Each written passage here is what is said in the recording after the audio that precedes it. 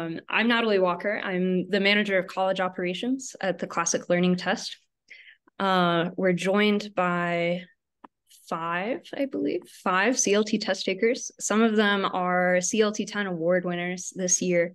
So congratulations to you all, especially. We look forward to hearing thoughts and questions from each one of you later in the night. Real quick, maybe alphabetically, if it would be great if you could say for everyone on the call, just your name and maybe what kind of school you go to. We could start with Alithia. Yes, I'm Alithia West. I am homeschooled, but I take curricula from a wide variety of places, including Veritas Scholars Academy, and I am from Virginia. I am Annalise Stokeman. I am also homeschooled through Classical Conversations, and I am from Texas. All right, and I'm John Gardner, and I'm homeschooled, but I use a lot of different places for my schooling. No co-ops, but I've switched around between HSLDA, other online course offerers, and right now I'm taking some courses with the Potter School, which is awesome. And I'm from Johns Island, South Carolina. I'm Lily Ellis. I'm currently going to my first public school, but it has a very classical model, and I've been homeschooled and classical schooled before then.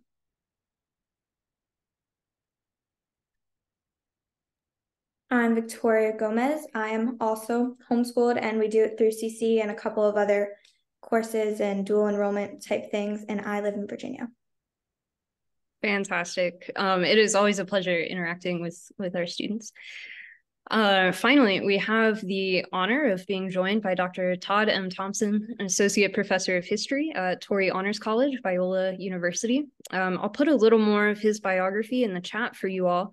But Dr. Thompson, before we hear the result of our Achilles poll and then get started, would you spend a minute describing Torrey and what you love there? It's a really special place. Yeah. Thank you, Natalie. I'm really happy I get to join you guys tonight. It's been wonderful to get to talk with these panelists beforehand and hear a little bit about where they're from and their engagement with the text. So very briefly, Torrey Honors College is a wild and wonderful way to do your general education at Biola University. So we have a whole range of majors, and any major that you opt for is compatible with Torrey in terms of you pursue your general education with Torrey and you get your major, which will be distinct at Biola. We read through, 150 or so great books from Homer to C.S. Lewis and everything in between. We do usually about twice a week, 3-hour discussions on those books with an opening question from a tutor, someone like me. And we'll have a cohort of 14 to 16 students that'll be there in a circle, and we'll talk to each other and interpret the text together and try to land the discussion and find a convincing and compelling conclusion. So that's maybe the gist of what we do. We're committed to seminar, Socratic discussion, and we're also committed to mentoring. So as you come into the program, you won't just have your 14, 16 member cohort, but you'll be assigned to a mentor in the program who will also, you'll see them occasionally in class, but you'll get to have office hours with them and have individual discussions with them through the week. So mentoring is critical in our program, and it's actually where I spend probably the majority of my classroom time each week. Or maybe it's a split, maybe 12 hours teaching and about 10 to 12 hours with students in office hours. That's an amazing ratio. That's where an education happens. That's great. Well, I want to get started shortly, so let me end the poll and share it. There we go. We're about 60-40 on having read the Iliad, which is great. This is a wonderful place to get introduced to it and also to go a little deeper with it. How would you describe Achilles? We're at 26% whiny baby throwing temper tantrum. 2 responded godlike, 9%. Most of us are taking the more nuanced godlike whiny baby. and a close second at cool but not as cool as Hector. That's probably about what I thought it would be. All right. So as we go, put questions in the chat or changes of heart as you see that Achilles is cooler than Hector, as you have them in the chat. We'll field some of those questions after the lecture for sure. And we also just want to hear what you're thinking. So Dr. Thompson, thank you so much for being here. That's all I have. Take it away. Great. Thanks so much, Natalie. I would, just to start things off, I'll say even as early as, or as recently as probably June, if I would have taken the poll, I would have been on the godlike baby, whiny baby train, for sure, for Achilles. My reading has changed a little bit in the last 3 or 4 months, and I'm gonna present that to you tonight. So I'll see if I can share my screen here in a second. Before I do start, one of my students has joined us, and I'll embarrass her just really briefly, Emma Luke. She just turned 21, so I want to wish her a happy birthday and say, glad that you've joined us, Emma, and she'll be active, I know, in the chat. So let me share my screen. All right, hopefully you can see that. Is that all right, Natalie?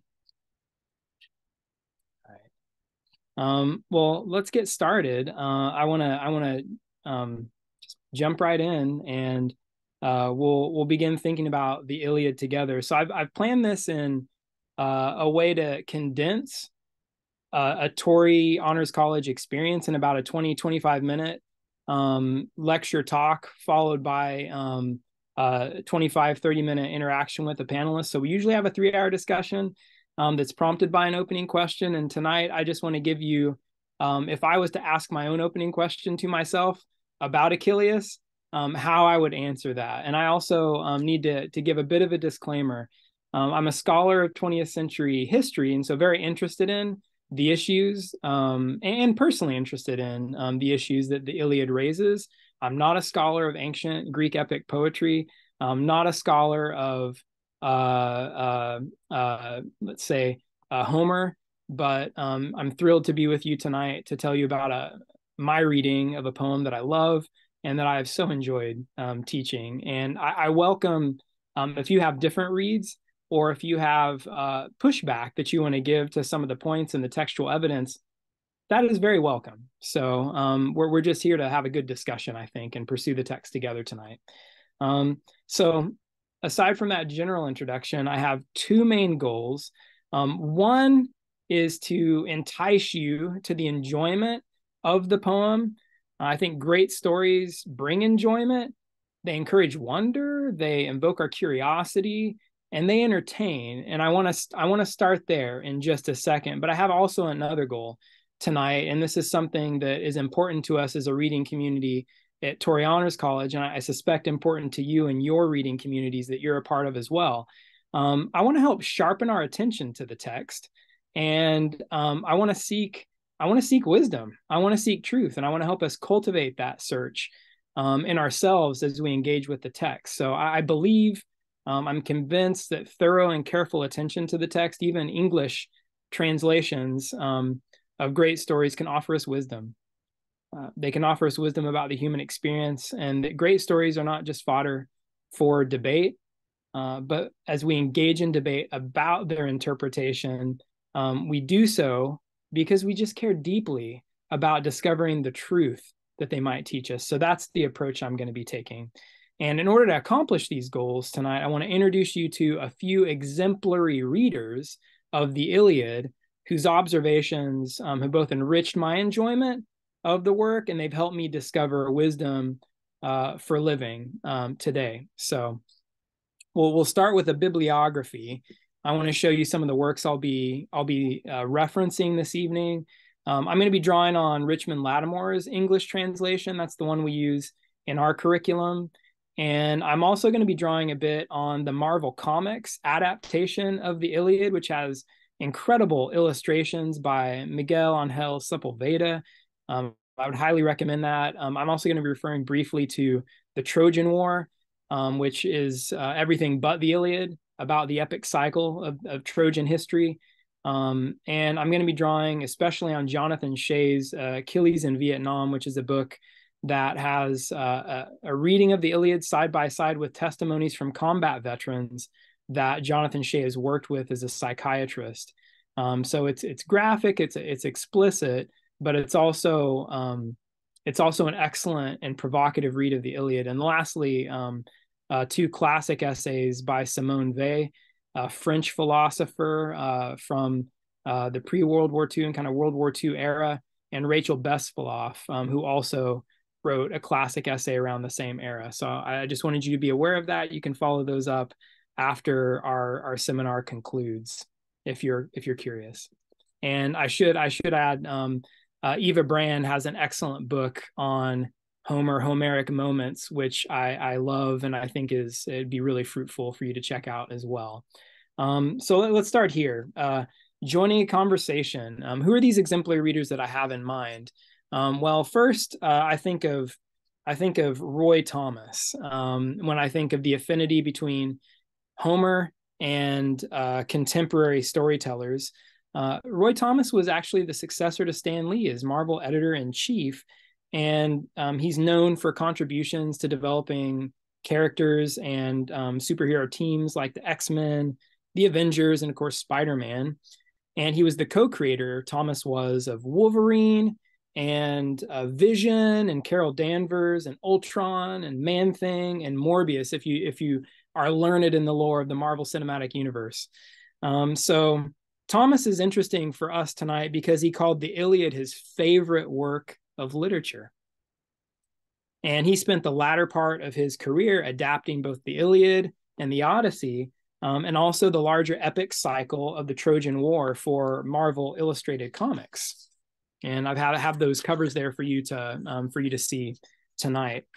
So his work, I think, is a pretty faithful distillation in comic book form of these great works, and I would commend it to you. And I want you to think briefly as we're thinking about Marvel Comics and the Iliad. I want you to think about your favorite stories. What are some of your favorite stories outside of classic, Greek epic? How did the stories grab your attention? I want to talk to you about an ancient storytelling technique first that we find in the Iliad. So there are many different ways to capture an audience's attention and cultivate their interest. And one of the key storytelling techniques that we see in the Iliad and in other epic poems in general involves starting in the middle of a story or in the middle of action. And we see this first in, I think here in the slide, I wanted to mention Indiana Jones, Raiders of the Lost Ark. If you're familiar with this movie, you know that it starts with this very interesting and entertaining sequence where Indy is on his way to recover this idol in South America. And this kicks off the story, but it also kicks off the franchise. And we have also an example of an epic movie starting in the middle of the action with Star Wars Episode 4. There you see Princess Leia giving a message to the robot R2-D2, connected to the rebel plans the plans that were taken by rebel spies concerning the Death Star. And you see in the middle, you see in the beginning, Darth Vader is seeking out these plans, but it's also, as a movie, it's the middle of his story. So many of the other Star Wars stories are concerned about telling the arc of Darth Vader's life, how he gets to Episode 4 and then afterwards. So the Iliad also starts us off in the middle of the action. We are 10 years into the Trojan War by the time we get to the first lines of the Iliad. And there are only hints in the poem as to how the Trojan War began. And the poem actually, the Iliad ends abruptly without fully resolving the stories of the main characters. There's no death of Achilles. There's no Trojan horse, as you might have been expecting. And there's actually no fall of Troy. It ends with the burial or the mourning of Hector by the Trojans. So we see the Iliad employing this ancient technique of starting in the middle of things, which is still very successful today. And I think the Marvel Cinematic Universe employs this as well. And you'll see Iron Man there to the left of the screen. That was the first movie to kick off the Marvel Cinematic Universe. It's kind of the Iliad of the MCU. and that was in 2008. And you see movies stretching backwards and then beyond. And the Iliad in ancient Greek times kicked off a whole sequence of what we call the epic cycle of stories about the Trojan War and the history of that war that happened both after and before the action that we're going to be looking at. So I want to shift a little bit now and get a little closer to our theme tonight in terms of how we're going to look at Achilles. And I want to talk to you about two other exemplary readers that I think have been really exercised an influence on the way that I read and think about this epic poem. First is Simone Weil, and she wrote a famous essay on the Iliad called The Iliad is a Poem of Force right before World War II. And she found the Iliad one of the greatest works to help her understand the disorientation that she was facing as the Nazis were aggressive and invading various countries in Europe. And this is a quote from her essay on the Iliad. For those dreamers who consider that force, thanks to progress, would soon be a thing of the past, the Iliad could appear as a historical document. For others whose powers of recognition are more acute and who perceive force today as yesterday at the very center of human history, the Iliad is the purest and the loveliest of mirrors. And I want to reflect with you tonight the way in which Achilles might actually be a mirror for us. Jonathan Shea, who's a psychologist, takes Simone Weil's insight even further, and he used it to develop treatment techniques for post-traumatic stress disorder amongst the combat veterans from Vietnam that he spent his life and his career helping and seeking to help heal. He says the story of Achilles in the Iliad is also the story of many combat veterans, both from Vietnam and from other long wars.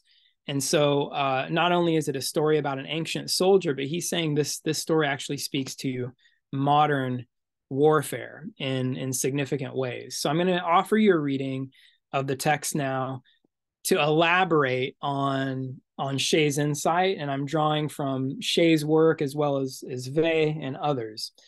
So the very beginning of the Iliad tells us what the main theme of this poem is going to be about. The first two lines: sing, goddess, the anger of Peleus' son Achilles and its devastation. So we have a clear signal that this is the main theme, but it's not the only theme of the poem. And this takes us to the heart of what I want to explore for you tonight, and that's the transformation of Achilles through the poem.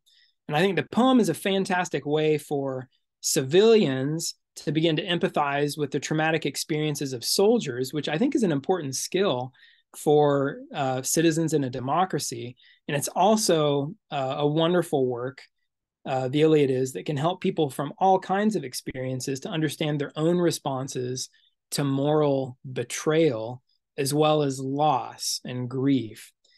And I think in today's polarized environment, and we have ongoing conflicts, and we have ongoing school shootings happening throughout America, but also throughout the globe in terms of the military conflicts, these kinds of reflections are essential for us. So the Iliad remains, I think, for 21st century Americans like us, a central text.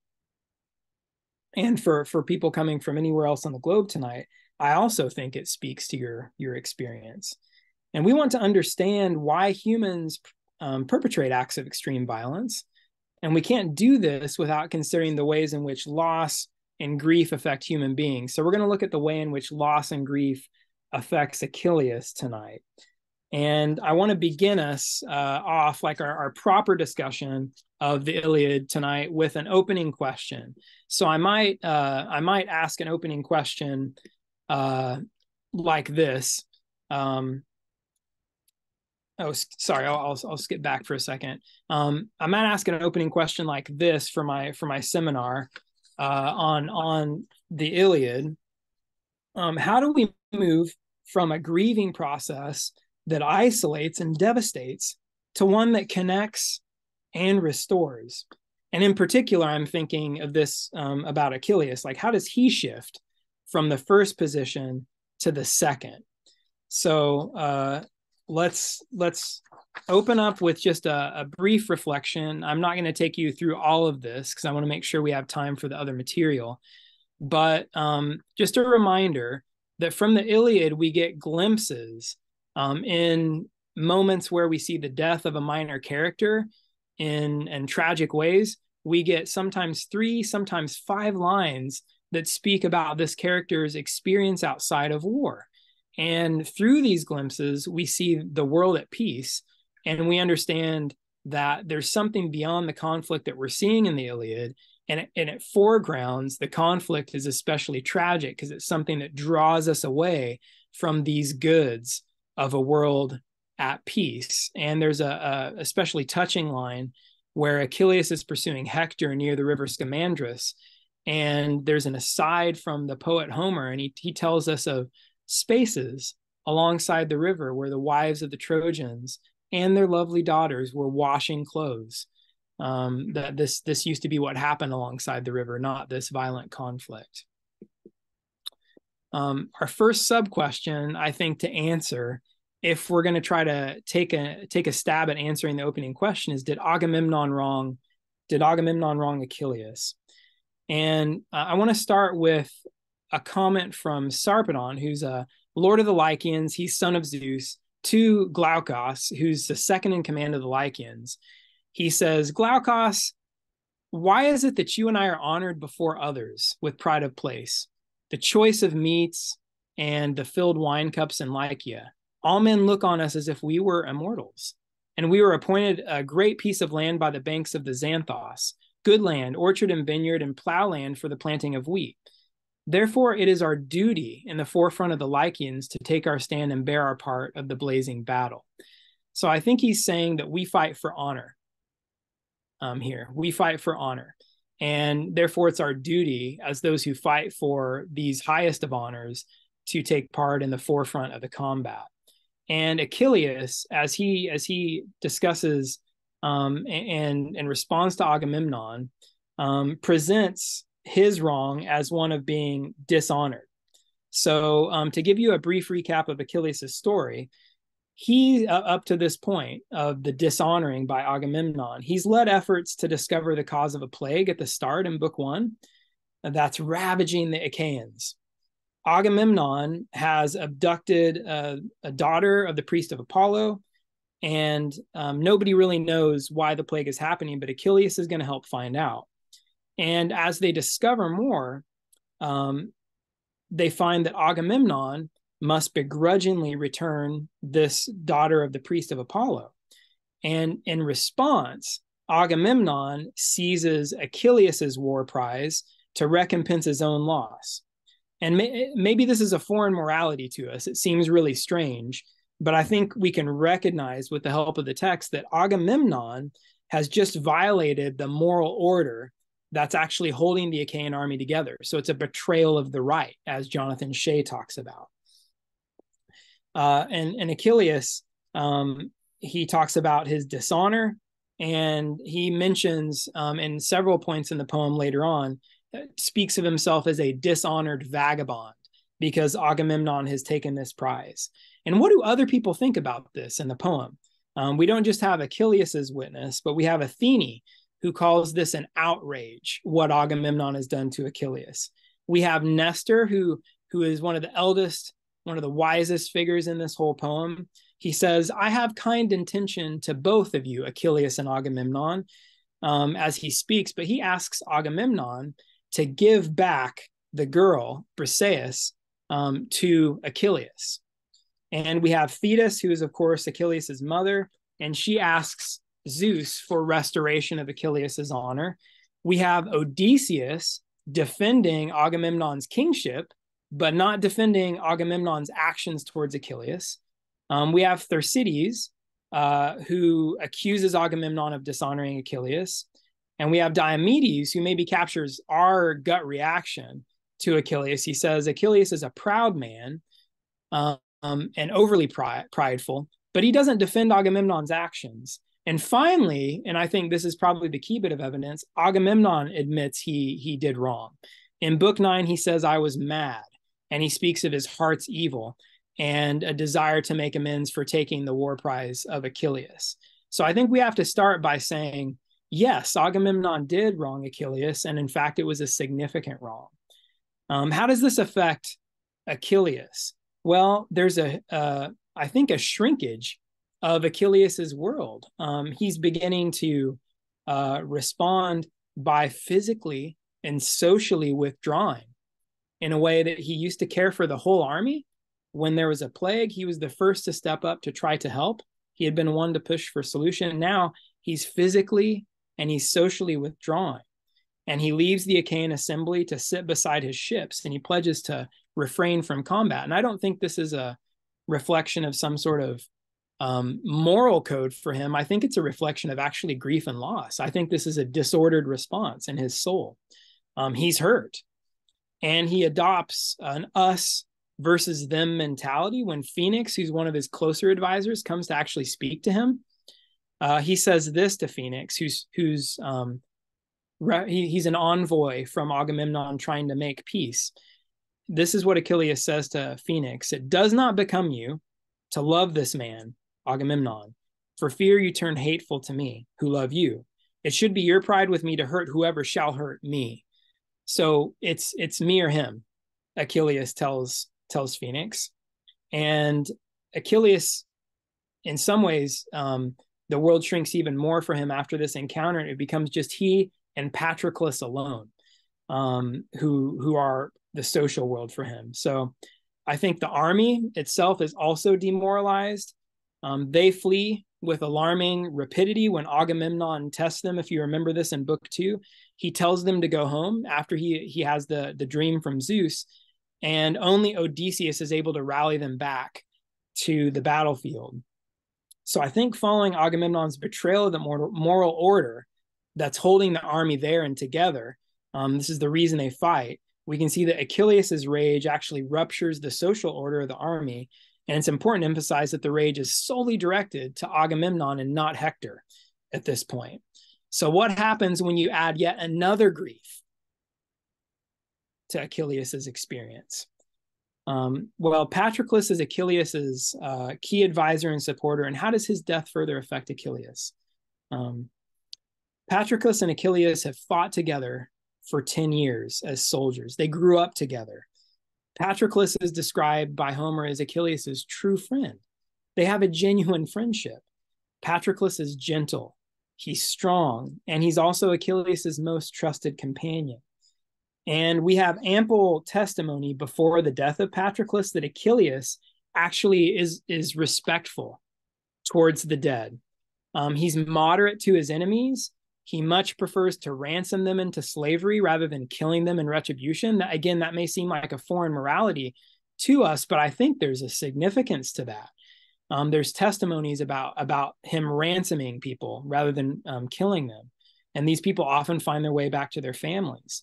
And he also respects dead bodies in battle. But after Patroclus's death, we see that something changes. When Achilles learns of Patroclus's death, Homer tells us the black cloud of sorrow came over his eyes, which is very interesting because that's how he describes death for many other characters, the black night coming over the eyes of people. So Homer might be suggesting to us that there might be a moral and a spiritual death, if not a literal death, happening for Achilles at this point in time. And that's in book 18, if you want to look at that, lines 22 through 24. And Achilles, in a very revealing moment in book 18, talks about the layers of emotion that he has now and his desire that the war would just vanish. He says in book 18, "I wish that strife would vanish. I wish that Gaul would go away." I'm just going to paraphrase this. But he also says this paradoxical thing that anger is sweeter to him by far than the dripping of honey. So it's addictive to him. And he talks about the way Agamemnon has wronged him, but now Hector has done the chief wrong. And he gives us one last testimony and that I'm going to touch on in book 21. Achilles says that before Patroclus's death, it was the way of my heart's choice to be sparing to my enemy. Many I took alive and I ransomed them. Now there is no one who can escape death. So something is flipped in Achilles' mind. Apollo tells us that now no longer can Achilles actually feel justice. He has no feelings for justice. He's a lion. He's become beastly. So there's been a change, and I think he's been dehumanized. His character's been undone by the two losses that he's experienced. Natalie, how are we doing on time? Briefly, I don't have a way to track that. Can you give me just an estimation? Yeah, we have half an hour. Okay. So I'm gonna I think land the plane, and then I want to leave us plenty of time to discuss. So I'm gonna leave the rest of the material I've prepared for we can discuss it if we want, we can draw on it if we want, but I want to give our student panelists plenty of time to interact with what I've just talked about. So here's a preliminary conclusion for us, and then I'll share a few questions that I have outstanding that I haven't touched on, and the panelists are welcome to interact or offer their own observations. So I think with the death of Achilles' close friend, we see the final rupture of social attachments and moral order for Achilles. And this leads to, I would argue, a kind of spiritual and moral death for him, where he can no longer feel justice in his breast, as Apollo says. And it results in a loss of care for himself, and a loss of natural fear, a loss of restraint, estrangement from other mortals and their social and moral world. And Achilles re-enters battle after the death of Patroclus. He re-enters battle with no restraints whatsoever. And I don't think Homer's praising this. I think Homer's presenting the tragedy of this. Achilles is devastated morally and spiritually within, and he brings physical devastation now to all those around him as he goes berserk on the battlefield. So I'm going to stop there, and we'll turn it over to our panelists for thoughts. Here's a few questions. What does it mean to go berserk? I think Homer has an interesting take on this. Another question: can Achilles recover morally and spiritually? I think this is a vital question for us to consider. Can Achilles recover morally and spiritually from this sort of moral and spiritual death that I've described? And let's see. Would you like me to go ahead and stop sharing at that point, Natalie, so we can see the panelists? Or Yeah, shall I? Yeah, that'd be great. All right. Thanks.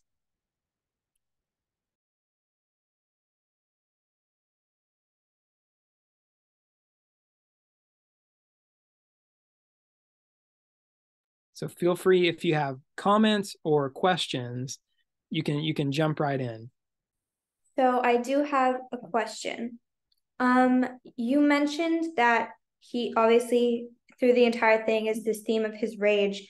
Would you agree with the idea that his rage kind of stems from a sense of apathy that he kind of acquires after like losing so much?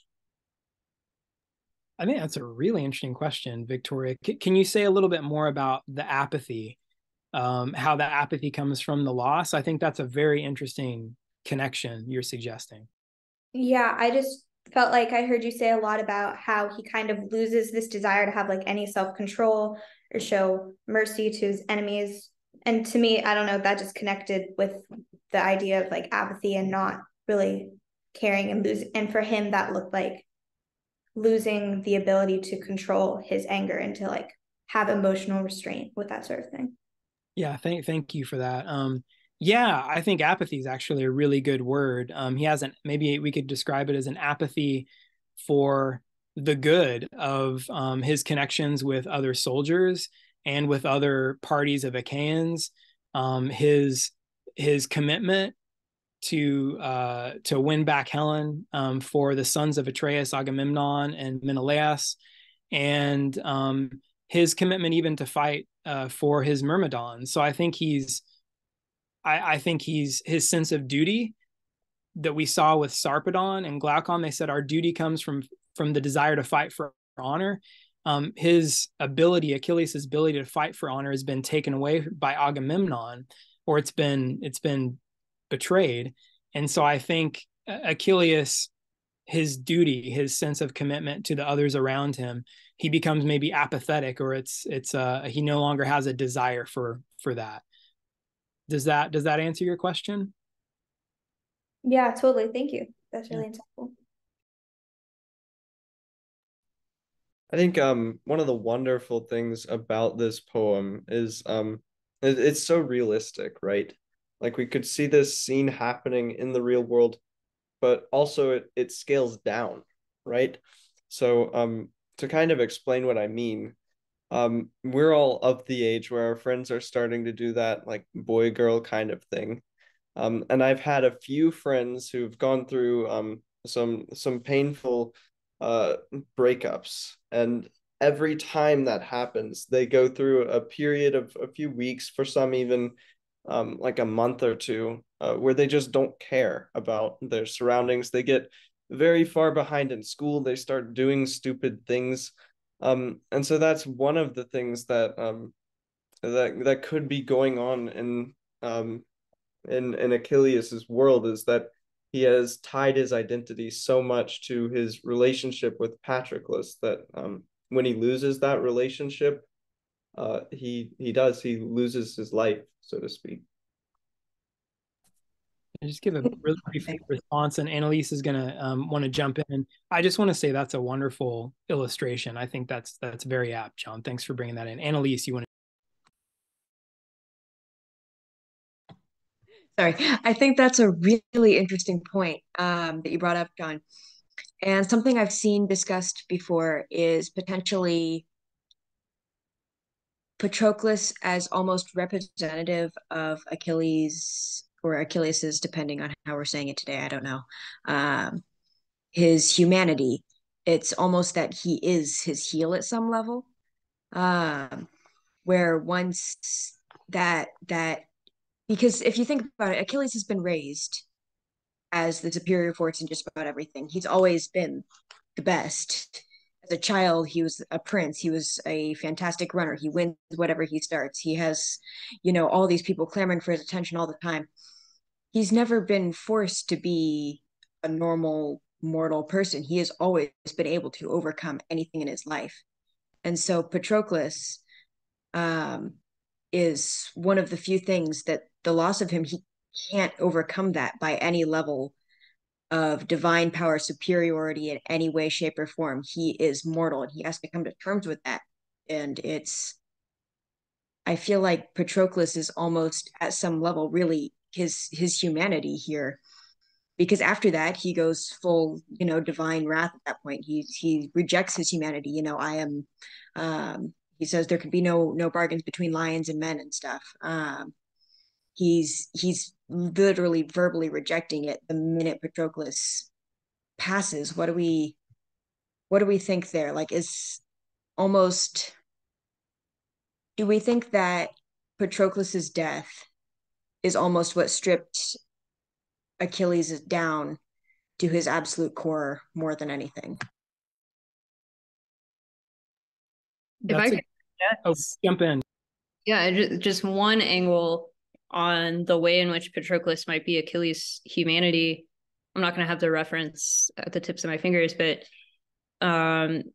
he describes how Patroclus was going to finish his life for him. Basically, he was going to raise his son, and he was going to rule his land. So I think, at least, I don't want to limit it. Like, he also just loved Patroclus as a friend and as a man. But I think one angle is that this is Achilles having to confront his own death and mortality that he knows is right around the corner.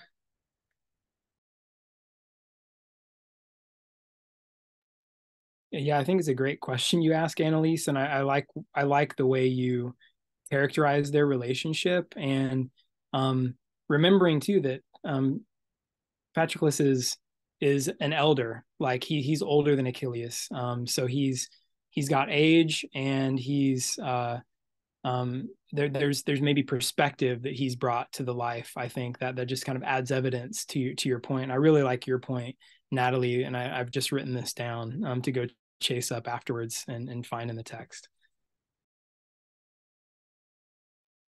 I also had a question, and because the word in that quotation that you had about duty and this sense of fighting for your own sense of honor, it reminds me of this Latin word. It takes a couple forms, fas, fatum, and it's special in the sense that you are unable to fully translate it.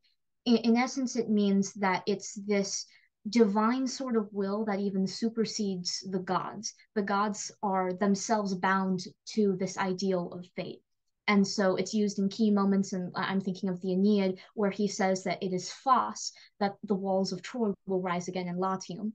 And so I was wondering if that sense of duty is something that is felt purely internally to seek their own glory, or if it's even something viewed so highly as a divine mandate. And if so, that might explain why Achilles has such a dramatic explanation. Because if it's something internal, the modern audience might think, oh, well, he's being dramatic. But if someone's basically stolen your divine mandate from you to seek glory, that is something that we can understand a little bit better. So what's your perspective on that?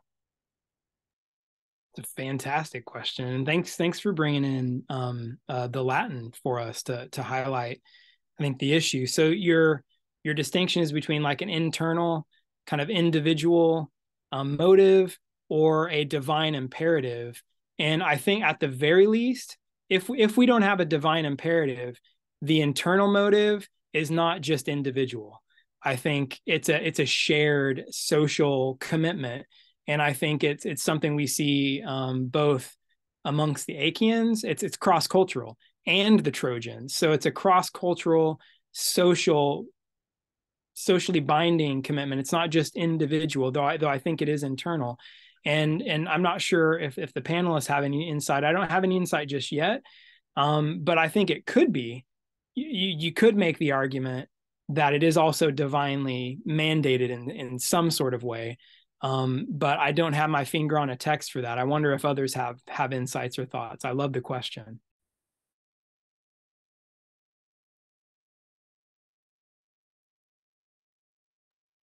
So as long as we're talking about that section, at least from the section of the excerpt that I saw, I found it interesting how the two men were talking about their duty to fight.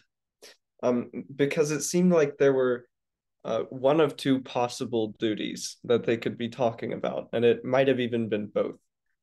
So there was the one where they're defending their honor as the sons of Zeus, right? The excerpt starts with why, which implies that it's going to end with the why or something to do with that. But it also might be out of gratitude, because the whole section that starts with why is talking about all the different ways in which the people honor them. And so it might be a less deep sense of just these people have given us this, and we should lead them into battle, fight with them, fight for them.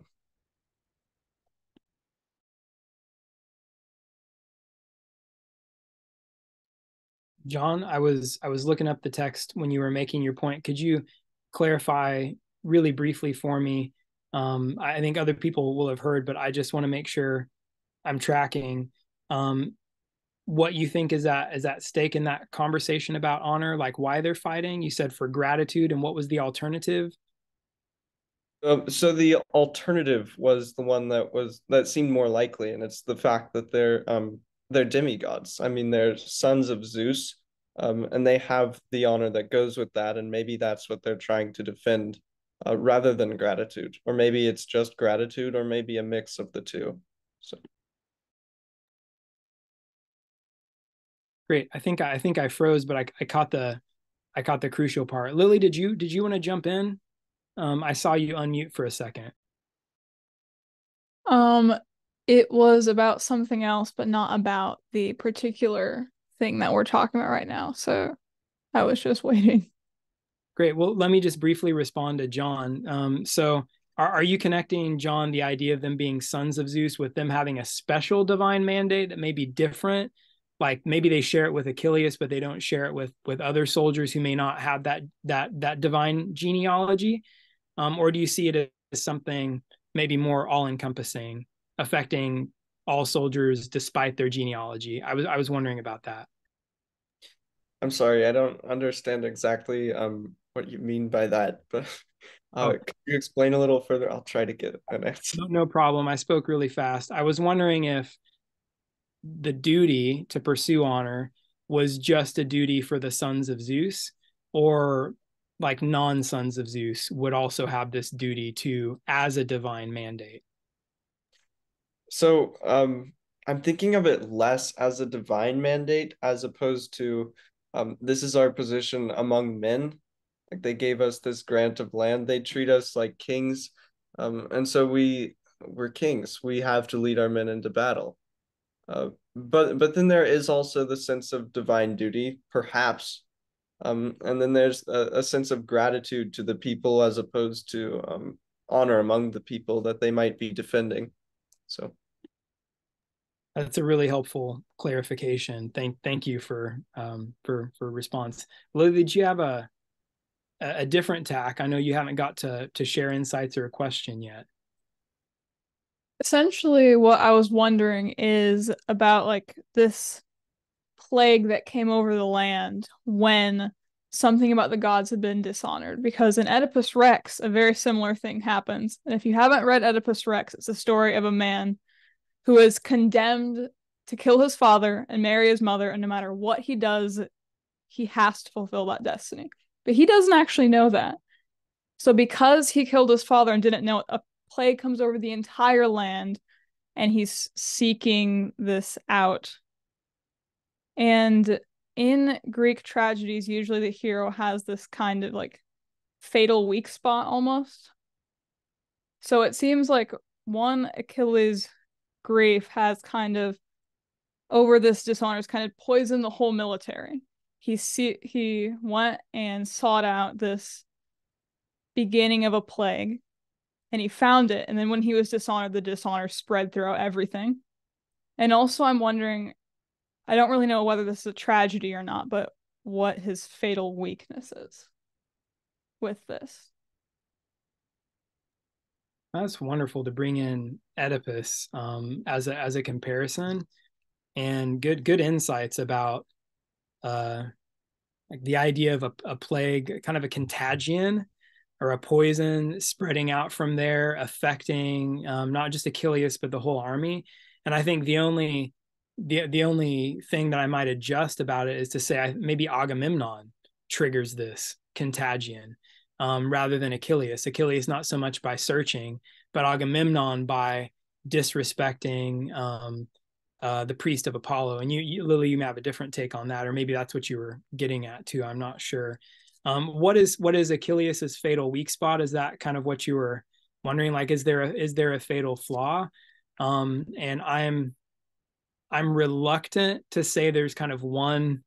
It's maybe the college professor in me that wants to kind of resist the kind of boiling, Achilles down to one fatal flaw. But if you push me, if you really push me, it seems like it's his, maybe not so much his rage at Agamemnon, but it's his sense of, I think, not his sense, but his deep sorrow. And I don't know that it's at Patroclus's death, which I do think is the decisive thing for him. And I don't know if that's so much a fatal flaw as it is just a human characteristic when we lose someone that is so close to us. So yeah, I think it's his sorrow and his deep sorrow that is partly his undoing.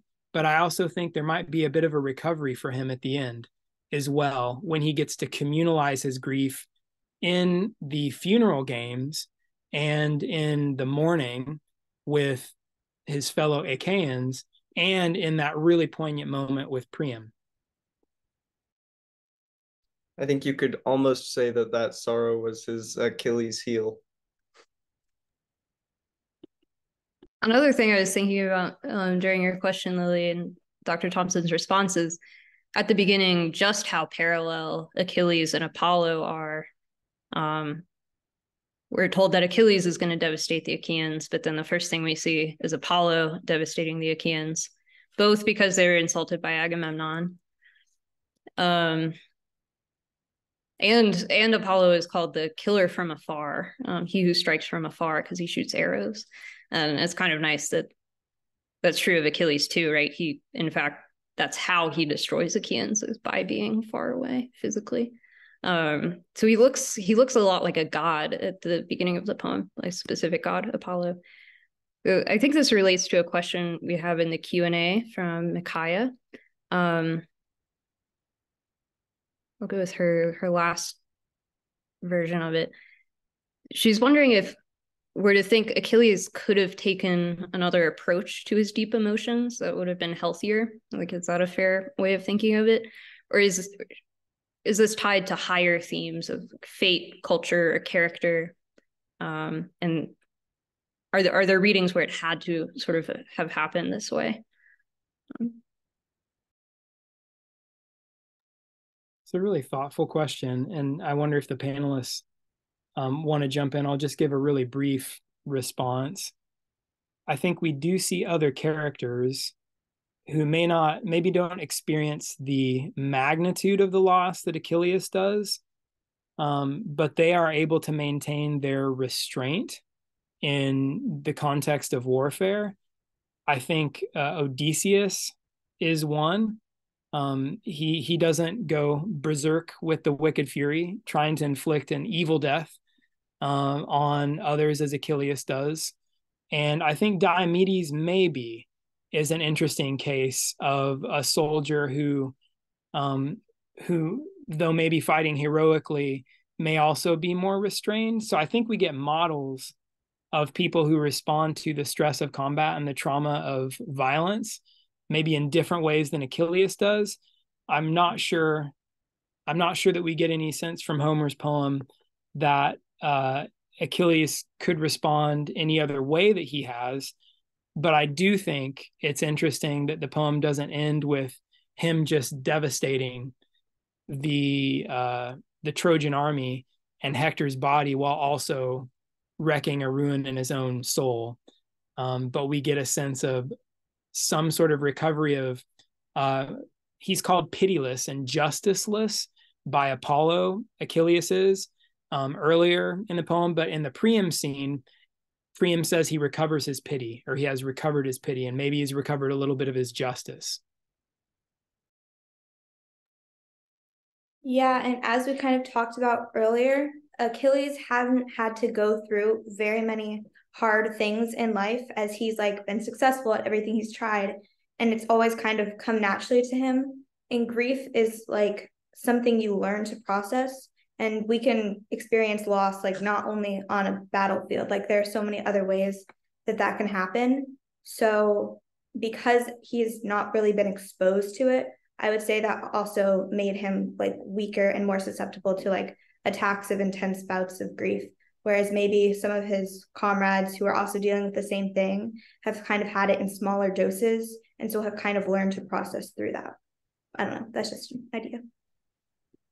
That's really interesting. Victoria, I have a question piggybacking off of what you just said, with where he actually hasn't been exposed to that. That's a very interesting point. And I have to wonder whether his childhood almost played into it in a different way than I had previously thought about. I wonder if potentially he just has not been taught how to have human emotions or how to process them, really, because he's never had to. I mean, his father probably wouldn't have been particularly involved in this. The people around him would have been constantly just trying to build him up because he's the prince and they need his favor. It's kind of going a little bit off of the question in there with the stereotype of the hypermasculine warrior, not necessarily the hypermasculinity, but just the actual lack of any basis of any experience model for something to follow. Maybe he just has no idea. I don't know.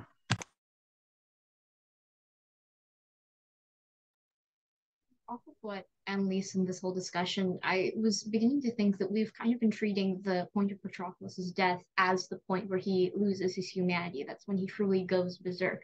But maybe under this interpretation that even from his childhood and from birth, he has not been taught how to feel proper emotion. And many people would consider learning how to process your emotions properly being one of the key elements of being human, being mortal.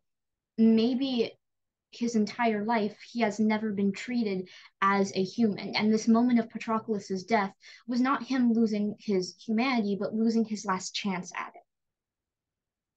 Patroclus was probably one of his only mentor figures who would have been able to teach him how to handle his emotions.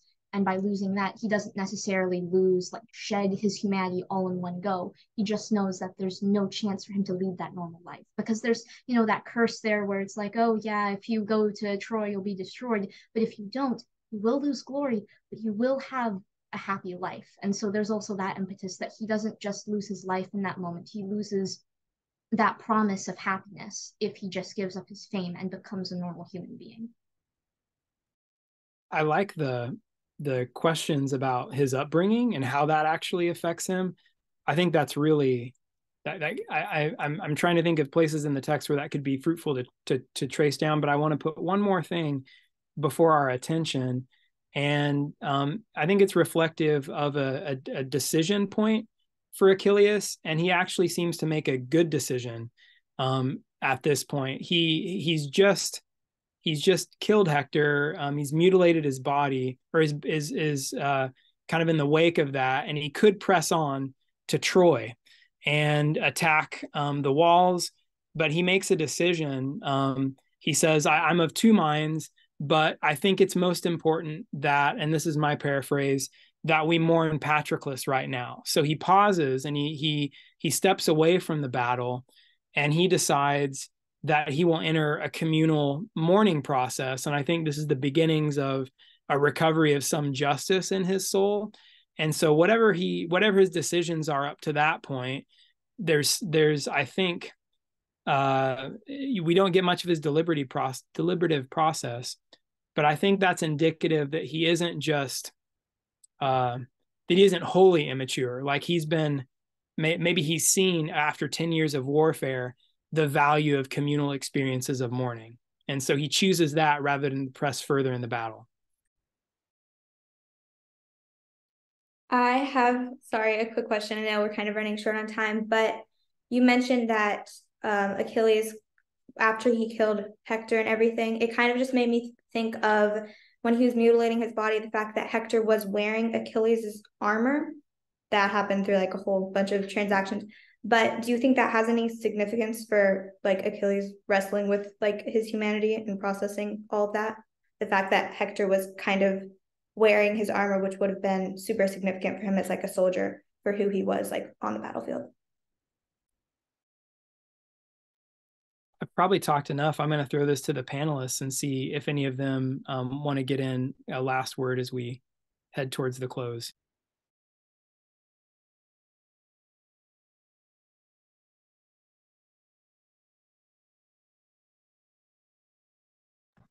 That's a fantastic question, Victoria. That's super thought-provoking. Could you expand a little bit more on what you mean there with how he's wrestling with his own humanity through degrading Hector's body with his armor? I'd really love. Yeah, sorry, this is kind of like, I guess, a long question that would require lots of context to like throw in at the end. But I was kind of just asking, like, do you think that has significance, or is it just another, like, I don't think anything is accidental in this like awesome epic, but is that as significant as you could potentially read into it, where he is kind of embodying maybe a part of Achilles or who he was? I don't know if that makes any more sense, but yeah. I forget who the playwright was who wrote something to the extent of if you see a gun on the wall in Act 1, it's going to be used to shoot someone in Act 2. And what he means is artists, authors, playwrights, no one throws anything in by accident, and it's all going to have purpose, and there's going to be a point. So there certainly is meaning to it. Whether it's a deep meaning, I can't really speak to that. I'd never really thought of it before, to be honest, but I think we can rest assured that there is some significance to it. I think it's a great example of a healthy reading habit of being really imaginative. Like the poet is presenting you with images, so you might as well spend time with them as images. So the image, Achilles, looking at a man whose facial features you can't see at all, really. You can't see anything about him. All he sees is his own armor. That's very sought after and very unique. So yeah, it's Achilles looking at a sort of avatar of himself and then knowing the weak spot in that armor because it's his and finding it. So killing the man that looks like himself. It seems pretty profound to sit with and maybe tough to draw out exactly what we're supposed to do with it, but I think just the sitting with it and imagining it does a lot. Annalise? I think I think what John was referencing earlier, unless I'm mistaken, is Chekhov's gun, which is a super interesting point. But I think it does again kind of come back to that flat out rejection of who he was that he portrays in books, really 20 through 24 especially. He's constantly saying again things that for the time in context would have been very, very specifically a rejection of who he was, of his humanity, of all his previous identity. Really, he's rejecting especially the laws that govern humanity, which is something that I've come across in further research, is where especially when he's talking about, when he says to Hector, like, I would that my rage would drive me now to rend your flesh and eat you raw. Like that's something he very specifically could not have done without angering the gods as immortal. He is flat out rejecting everything. And so I think that's kind of proving Victoria's point there. Yeah, it's kind of got to be significant at some level because it is an illustration of very specifically things that he flat out says verbatim later. But it's interesting because like this like mutilation of Hector in his own armor comes right before what seems like the start of the restoration process. So if that is intended to be the final blow on his own humanity, but then he goes and right after has this like communal mourning thing, like beginning to heal, then that lends it an additional layer of being, what does this mean? This is complicated. Like it's more interesting in that way.